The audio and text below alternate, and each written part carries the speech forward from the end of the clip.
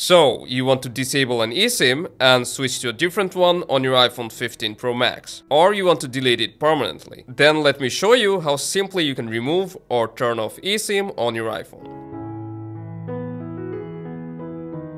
First, let's see how you can disable or turn off an eSIM. We need to open Settings, from there go to Cellular, select the SIM you want to turn off, and you just need to toggle off turn on this line. Now our SIM is turned off.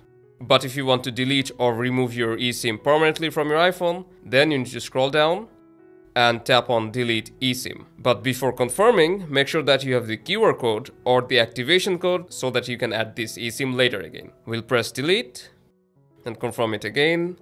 And you'll get a pop-up that will say the line is no longer available. You can tap on Update Contacts and your SIM will be removed. And as you can see, our SIM 1 is now removed.